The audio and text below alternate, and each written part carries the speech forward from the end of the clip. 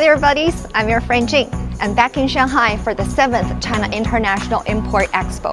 Today at the CIIE, I'll be among the first to experience the fastest taxis on the market. They can indeed drive as fast as flying. Let's go. Ta-da! Yes, they are the air taxis. The air taxis are electro-vertical takeoff and landing aircrafts. Okay, let's buckle up and see you in the air.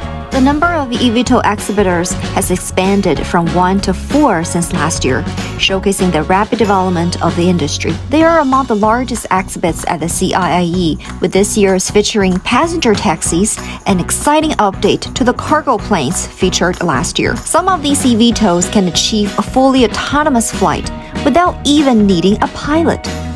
These fast and futuristic air taxis are expected to begin operations in 2026. Today, however, I have the opportunity to experience a flight over the Huangpu River on a simulator. By using eVTOLs, the transportation time between two airports in Shanghai can be reduced from a 1-hour drive to just 7-minute flight by eVTOL. Some models of eVTOLs can accommodate more scenarios.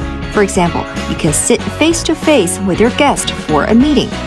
Will you have Wi-Fi on this cabin? For sure. Or you can chat with your family during air travel, or even find a space designed for accommodating baby baskets. I'm getting excited for that day to arrive for flying on an eVTOL.